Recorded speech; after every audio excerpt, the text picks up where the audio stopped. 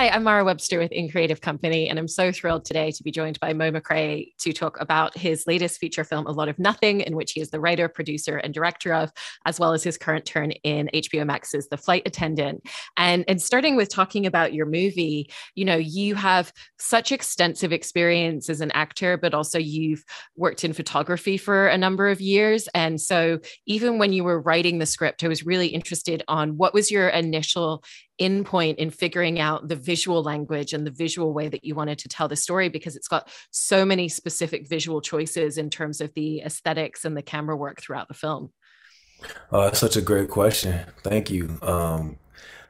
The entry point for the visual language on this film, it to be completely honest, it was a combination of like so many different things, and there are a few collaborators on that, which I'll get to. But for me personally, it was really leaning into the way when I think of cinema and I think of film in my mind, it's pretty much in those formative years of my life and what movies look like in like the 90s when I was coming up in the 80s. So it was very much trying to get something that felt like it was modern and contemporary, but could also exist in the same canon as those films from that era. So it's like very much movies that were shot on film, shot on Kodak, certain stocks in the 80s and 90s is kind of the inspo initially. And then working with the two cinematographers that worked on the film, John Kane and John Rosario, we pulled inspiration from a lot of photography from people like Gordon Parks or even Avedon and the different films and books. So it was like a really broad scope of places to pull inspiration. But at the beginning of it, it was very much just the early movies, my early experience with cinema. Mhm.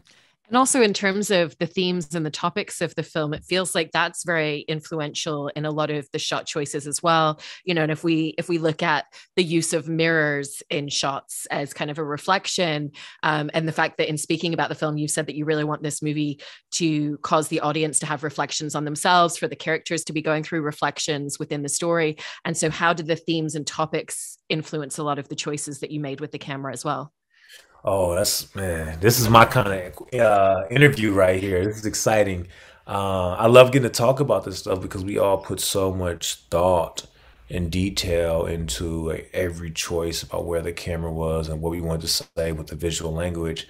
And so I always considered this piece as a reflection piece, as like a mirror to ourselves and society. But it was a funhouse mirror nonetheless. And that's why everything is slightly heightened and elevated and distorted, and the absurdist element is there. But in terms of like the mirrors in the actual film, I thought it would be really cool to just reflect each moment that the character was experienced from more than one angle. The angle that the camera is picking up, and then the angle that's happening in the reflection of that same thing. And it's like, and most of the time in those moments in the film, the character is not looking at themselves, which I thought was also interesting to have your reflection right in front of you, but you're never looking at it, or you're not even aware of what you're projecting or reflecting, depending on how you're looking at it. So that was like a motif that we wanted to have throughout, playing with this film as a societal macro and micro level reflection, and then having literal visual language that implied the same thing. And the film really centers around this couple and these two characters, Vanessa and James, and their marriage, and what happens when these external forces come into play within that dynamic. And I wanted to ask about the script writing process when it came to these two characters and it came to their relationship, and how you found the ways to express and tell the audience details about their relationship that they as characters know to be true, but the audience doesn't know yet. It's like if a character says, "Oh, I take the trash out every Tuesday," they both already know that. And so, how did you find the dialogue to really bring a lot of that to the surface and bring the audience into that? Well, I think if I'm understanding your question correctly, I feel like the truth of these characters and their backstories and everything about their existence was really rooted in my own personal experiences. So it's like one of the most cliche things I've ever heard, and I've heard it so much about like just write from what you know. And I really just took that idea and ran with it. So like those, each one of the five like central characters in the film. They're all inspired by real people from my life. So I let that kind of inform the way everything would happen, and just try to write from a true place, and then a place that felt entertaining as Mhm. well. Like just thinking about it as an audience member. And then I got to a point where I had, because I started off writing, I wrote it as a short film first, and then spent the next few years developing as a feature, and working with a lot of wonderful people like my producers, and developing the script. And I got to a point where there were a lot of really great notes that had come in. And I knew that, especially for like some of the women in the film, that I wanted to be respectful and authentic. So I brought in someone else, Sarah Kelly Kaplan, to help kind of like in the later stages of the writing process to just bring a fresh point of view and perspective on it all. And with the idea of notes, there's so many stages of the filmmaking process where you have other people reading the script, looking at footage in the editing room, looking at early cuts where you're getting feedback and you're getting notes. And you've kind of talked about part of your process in the past being very much that you're always very open to receiving a lot of it, but there are moments where you're very adamant and you're very certain about choices, such as the opening being one scene for 17 minutes in a single take. And so what were the overall choices that you knew that you had to be really adamant with yourself about and stick to your guns on? And what were some of the spaces where, you were a little bit more open to some of that feedback and some of the elements evolved in the script or the film because of that? Well, in terms of the opening, I was like, I always, like, I'm a very visual thinker when it comes to like, art in general and storytelling. Like, I just see things in my head. And I was always just enamored with watching this couple's dynamic unfold real time with no cuts for an extended period of time is like the prologue for the film. So that was one of those things where it was a non-negotiable for me. Like whoever was going to come on board had to come on board with the idea that the opening of the film is going to be a very extended one take, a true one take with no hidden cuts. That would require the actors, every set deck, cinematographer, lighting, everybody to work together for that. So that was the area. And then some of the major plot points were non-negotiables for me as well, in terms of like these are the things that I really need to say, and this is the way I want to say them. Now, the areas that were extremely collaborative kind of fell within the parameters of what I knew we wanted to say. And somebody would present a different way of saying it. Like sometime maybe like I was thinking the camera should be here, and my cinematographer is like, no, wait, if we move it over 3 feet. And I'm like, okay, yeah, that's great. Or even like the actors would just find moments sometimes that could bring infuse levity in the moment that I thought was serious, or vice versa. And I was always open to those types of things. And a lot of that comes from having the right collaborators on a project as well. And in the casting process and building your crew, it sounds like one of the important elements wasn't just who is going to be the right actor for this role, who's going to be the right person to hire for this job, but it was about making sure that people were really connected to the story that you were telling and the way that you wanted to tell it. Was that just about having conversations or just kind of naturally getting a sense of their passion and their connection to the story that you were telling in this film? Yeah, I think the conversations at the onset may have been the most important part of the entire process with people, because you know, I'm trying to think. So I'm just be extremely like candid, transparent about the kind of person that I am. Even though I know some people might find it to be off-putting, but it's just my truth and my reality. I was like, my goal was to make a masterpiece. I wanted to make something that I felt like in my heart, my goal and my intention was to make a masterpiece, something that was compelling and well crafted. And also, I knew it would be polarizing in that fact that I was doing things the way I want to do it, and things that were unique. And that's something that some people love and embrace, and other people don't get it and they don't connect to it. So I say that to say that that goal and the idea of me making a masterpiece is something that I would share in initial meetings with people. So I would sit across from the editor and ask what they thought about the script and this and that. And I'll say, well, all right, so my goal is to make a masterpiece. And some people would hear that and squirm. It would make them uncomfortable. And other people would hear it and lean into it like, yeah, I think we can do that. I think this has. And I lean towards the people that were not afraid of that type of pursuit and that type of language. And I really lean towards the people that said, well, if you want this to be a masterpiece, I think you're going to need to fix some things. And those are the people I got really excited about, the people that were able to have that open, transparent conversation about areas they felt needed improvement on the page or in a specific scene or in the edit, wherever we were in the process, the people that were like, okay, you want this to be a masterpiece, but I don't think this feels compelling in this moment here. And those, oh, that was it. So it was very much like having conversations with people, being sure that we had the same desire in terms of what the final product would be and the impact that we were hoping to have with it. I really love hearing that detail. And you were bringing up editing as part of the process there, and there's such specific editing in this film. Even just the choice to not have a cut in those first 17 minutes is an editing choice, and then which take do you use, which has the best flow, the best performance, the best kind of step by step of where you wanted the camera to be and everything landing in the right space. And then at the same time, you're also using editing in those moments where you want to build up tension. You're using editing as well when you want to kind of slow the audience down a little bit and allow them just those intimate connections with the characters on screen.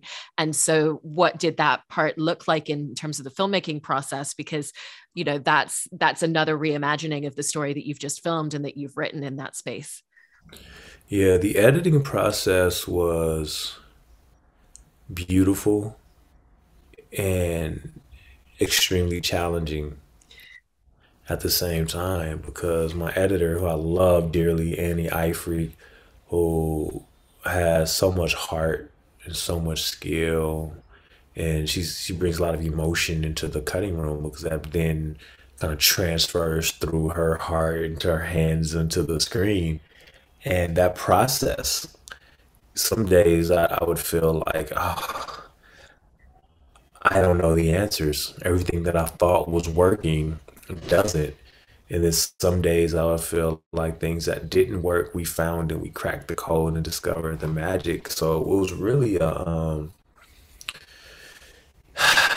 was like many great things I think that you accomplish in life. On the other side of it, it's like amazing. But when I look back on it, it was like a very challenging process, to be completely honest, because it was my first feature.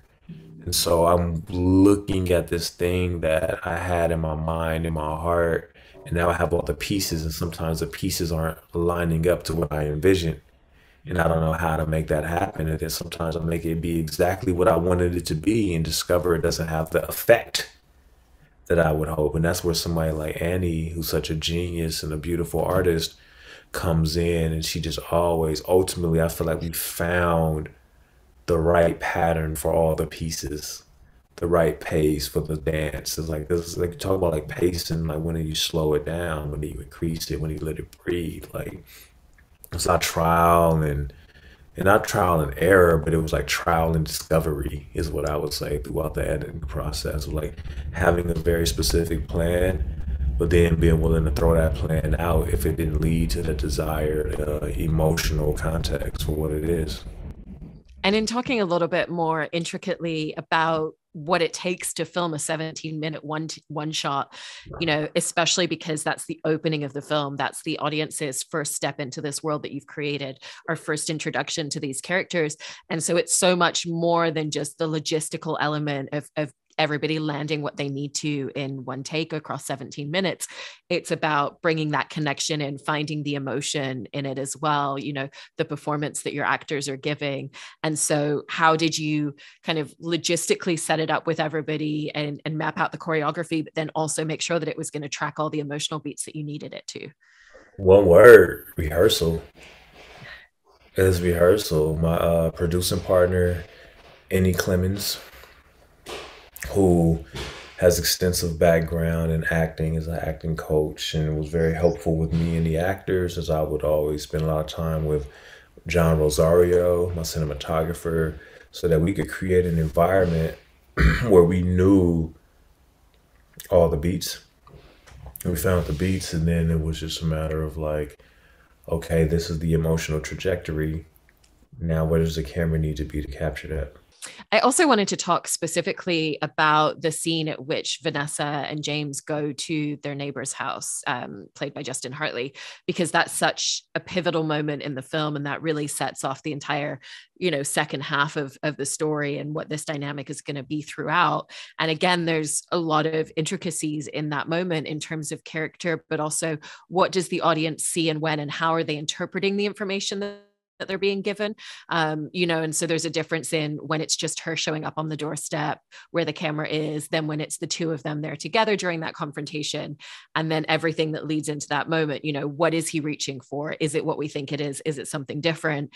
And so how did you figure out the real delicacy and balances that came with a scene like that?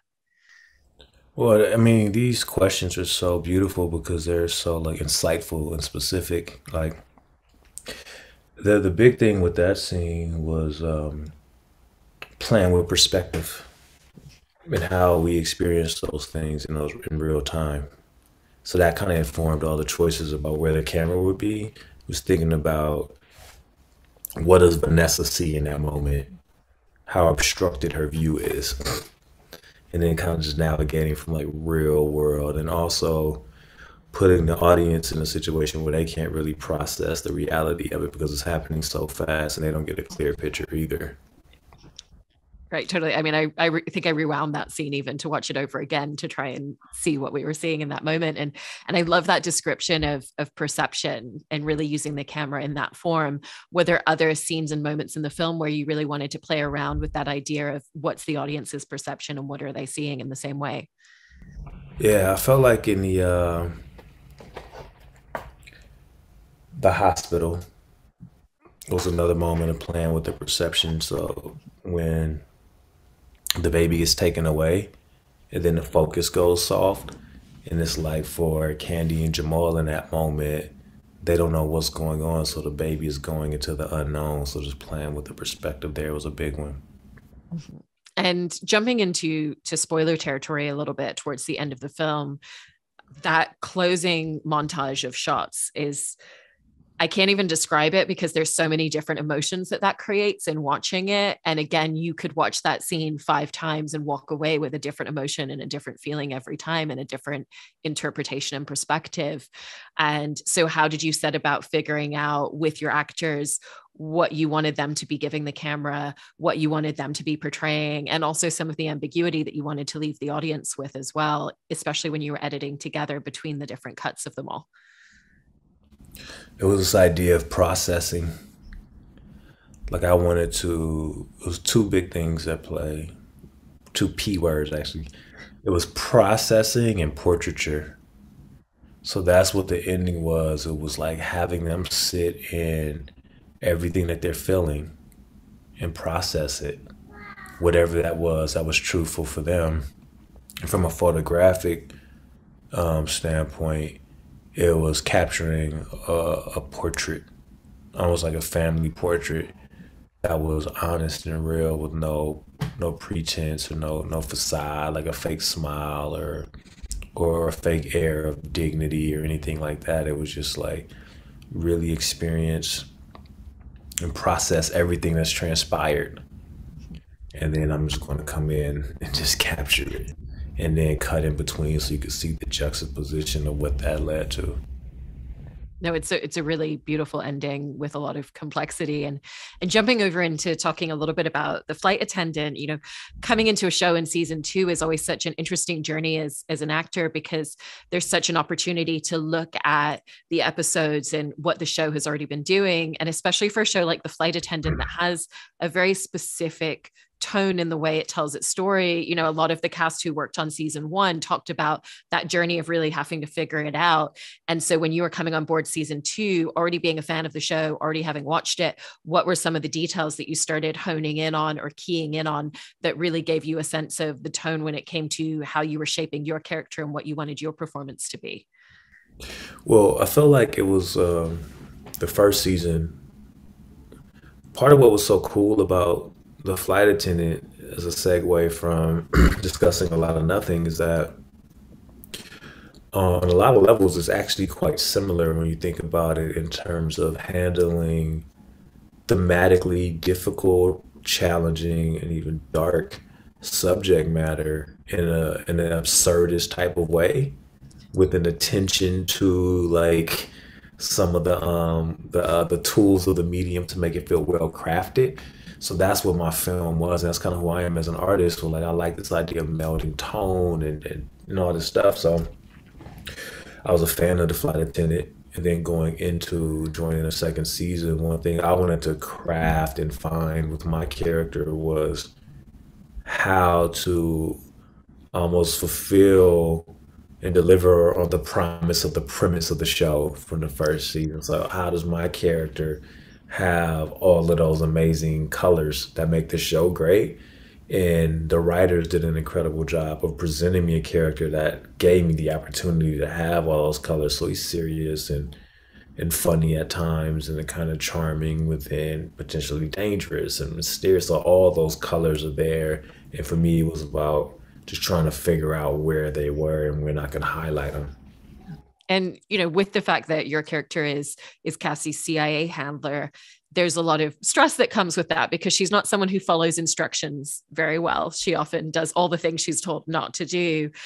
But the moments where the two of you are having those disagreements and he's kind of berating her a little bit for it were so interesting in terms of your character, because it feels like there's a certain projection in terms of the standards that he holds himself to that were coming through. And so did you view any of the frustrations that he has with Cassie about the perfectionism that he's really striving for in his own life and his own world? Yeah, for sure. I felt like there's a lot of frustration because he takes it all serious, like you said, and then there's also a lot of admiration, I think, in that thing of like seeing someone else on the total end of the spectrum, and you can have disdain towards that person, but then also there's an opportunity, what I found with this character, to almost have a respect for that carefree nature. And there's also like a bit of like almost some wish fulfillment in there of like, damn, I wish I could be more like her in certain ways. Although she's a mess, there's still like an effervescence to her. There's a charisma about that character that I think my character respected and gravitated towards and developed an affinity for. And you're also playing a character that the audience is seeing through their professional setting, which kind of gives a lot of latitude in terms of building out their backstory and a lot of the details that are happening for that character off screen. And so what was your process of figuring out his backstory, figuring out a lot of the details that make him who he is in that setting in the workplace that we then get to see? I was the annoying kid in class that always had questions for the teacher.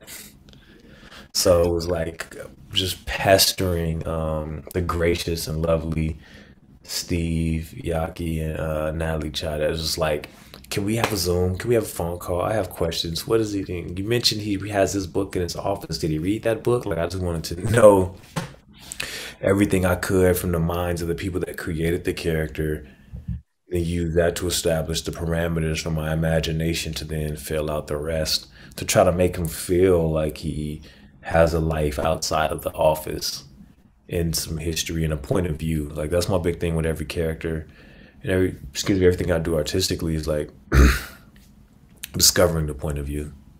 Mhm. I love those details, and it's been so great watching your performance in the first few episodes of the season, and I'm so excited and intrigued to see where it goes next. And also congratulations on everything with your film and its recent premiere at South by. Thank you so much, Mo. Thank you so much for making the time. Thank you.